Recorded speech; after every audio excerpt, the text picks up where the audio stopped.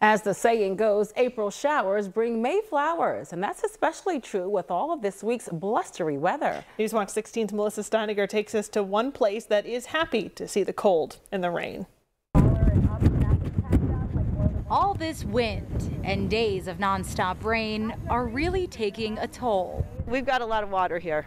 The fields are more like ponds at Brown Hill Farms, just north of Tunkhannock. They can handle the water now because they have a root system on them, but if we had this rain in the fall, it would be very dangerous to plant them because they could rot.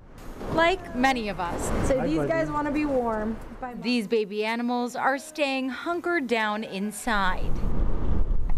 But these babies are taking the brunt of the elements outside, something they don't seem to mind. I don't mind the cooler weather for the tulips because it's going to make them grow taller and stronger, and they're supposed to grow slow. They're not supposed to come out of the ground really fast.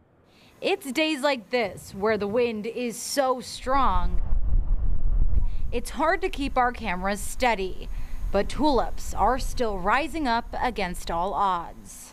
We've had tulips have icicles hanging off of them and be fine by the afternoon. So once we got over the first year of growing them and being scared, they really can handle a lot.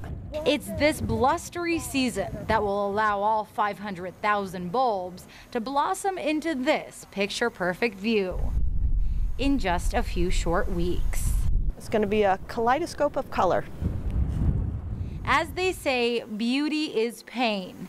These tulips, an example that even through the toughest conditions, nature will persevere. And it's just a really magical thing to be able to share with people, and I'm going to do it as long as I can. The tulip fields and pick your own tulips will be open at Brown Hill Farms at the end of the month. Melissa Steininger, Newswatch 16, Wyoming County.